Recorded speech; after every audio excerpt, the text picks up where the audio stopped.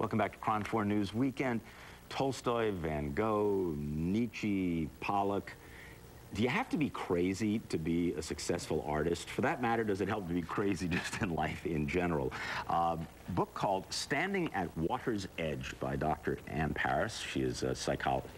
There we go, now you can see it. She is a psychologist, and she has worked with artists extensively in trying to help them overcome the blocks to creativity. But this is something that applies to everybody, whether you're trying to do your taxes or trying to write the great American novel.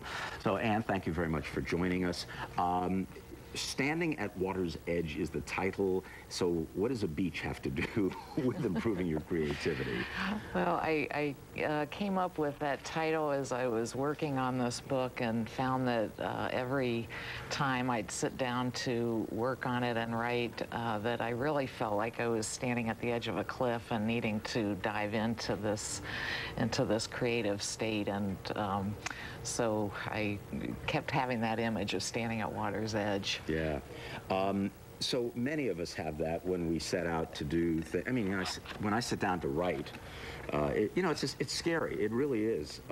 And anybody who's ever tried to paint, or anybody who's tried to come up with a business plan, yes, you know, or even plan a menu, these can all be significant obstacles for people. What are we scared of anyway?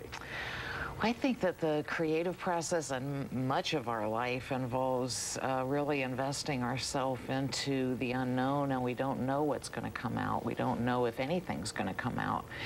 So it can be terrifying as well as really exciting, and we can experience both of those feelings at once.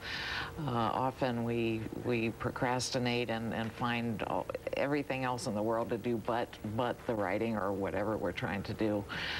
So I think that really understanding on a deeper level these types of fears is important to help us move past that. Right. And the book goes into quite a lot of detail on the many levels of elements that can cause this. There's no one answer. Obviously, everyone's got their own little crazinesses. Much, you know, family, it has to do a lot with other people as well. Yes. But ironically, other people are where you suggest people go to help themselves be individually creative. Yes.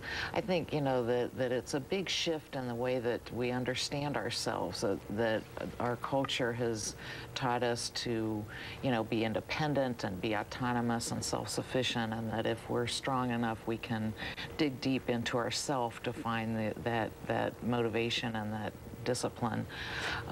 But recent theory and some really cool neuroscience research is showing us that that's really not the case. We get our strength, we get our inspiration and our comfort in our relationships with other people. But just speaking for myself, because it's easier that way, so if I want to sit down and write, I need to be alone. I don't want other people around distracting me, even if they're not doing anything. Right, and I think that, you know, for most people that is the case, that we do need to be solitary to do this kind of immersive work. But I think that in the context of our lives, that if we have people that are supportive, that appreciate us, understand us, that we use the strength we gain from those relationships. Okay, just a little role play. This is not planned, but you know, little role plays. Boy, you know, I'm having such a tough time, you know, getting any writing done. I need you to help me somehow do that. But what do I ask for? What am I trying to get? Well, obviously, it depends on our relationship. But I know that in my writing, I would need and ask for people for positive feedback. Can you tell me what you like about what I've done? Can you, and then you can, you know, give me some constructive criticism. But I think first to feel appreciated for what you're doing and what your efforts are, and that there are really three kinds of relationships that bolster us. One are mirrors, and that would be people who see our talents and see our efforts and give us that kind of support. That gives us confidence. Heroes are people we look up to and admire, and they can really inspire us to reach past our comfort zones.